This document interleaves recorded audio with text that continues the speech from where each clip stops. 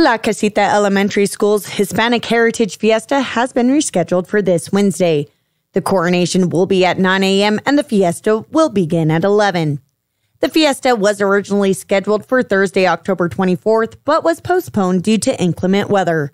To facilitate traffic signal installation, K. Barnett & Sons will be detouring traffic along Norris to one lane in each direction at the 7th Street intersection from Monday to Wednesday this week. Additionally, traffic along 7th Street east of the intersection will be detoured to Marlene Boulevard. The school flasher at Zia Elementary on Norris Street will be non-operational beginning at 9 a.m. tomorrow. The City of Clovis Traffic Department will be conducting repairs to a meter in the area.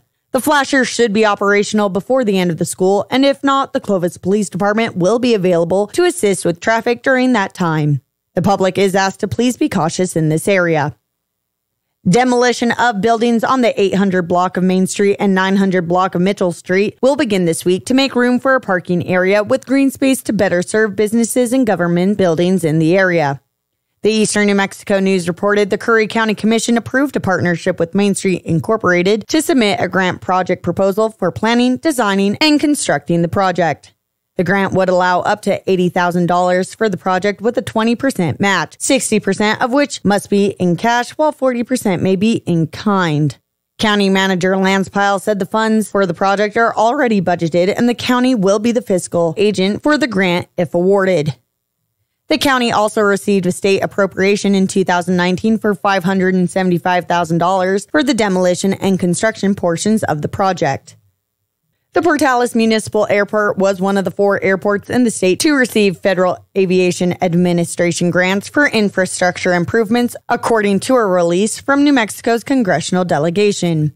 The City of Clovis Parks and Recreation Department will be hosting the citywide Trek for Trash from 8 a.m. until noon Saturday, November 2nd. The event will begin at the Parks and Recreation Department located at 500 Sycamore Street.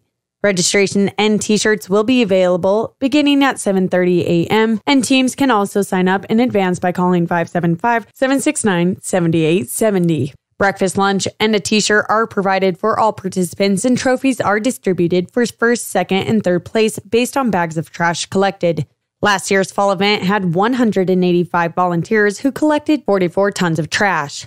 Fees at the Clovis Regional Landfill will be waived for Curry County residents from noon Friday, November 1st until noon Monday, November 4th.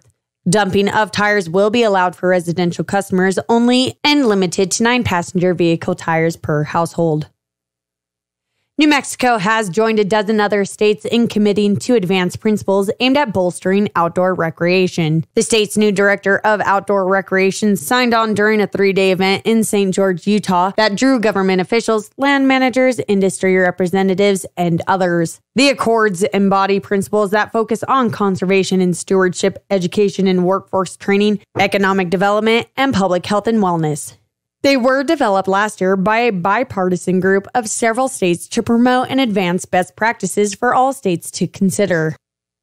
Annual performance evaluations are done and have been delivered to nearly 20,000 public school teachers across New Mexico as the state places a new emphasis on classroom observations by principals and leaves out student test scores.